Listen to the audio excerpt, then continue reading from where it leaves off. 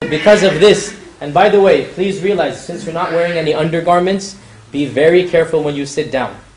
Because you can't sit down normally, or else you're in trouble. Okay? This is a very common problem. You have to be conscious of it. Have some shame and haya. So I'm just telling you for practical purposes. Otherwise, you may wear any way you want. The most practical way of doing this, right?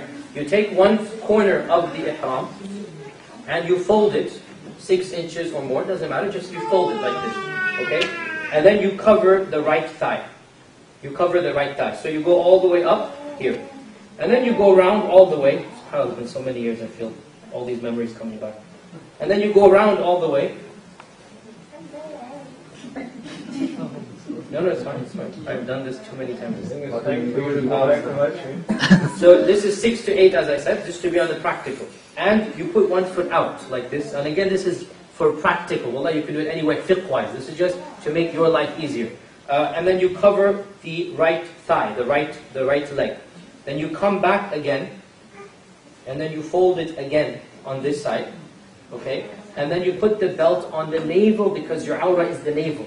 Don't wear your belt where you wear a western pant, which is on your waist, because Shar'i-wise your navel is awrah, right? You know this, right? Okay? So you wear the belt on your navel, and then you fold this on top. So then you have over here a nice space to walk.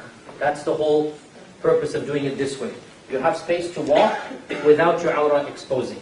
If you put it this way, you will not have space to walk. After a while, it's going to get tight, okay? If you have it this way, what you've done, remember how we did it, is that you add this little area to move your foot, but it's still covered by this, okay? So it's just a practical benefit that you just cover this, and this gives you a little bit of extra leeway for covering it up. So what happens is, within a few hours, you will find your cloth shifting this and that. So you already know, these are the two sides here. You can just tighten it like this. You see this?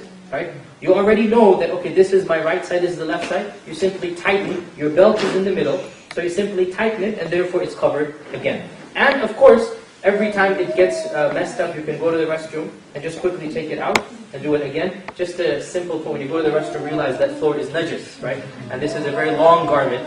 So you have to be careful, do it really high up.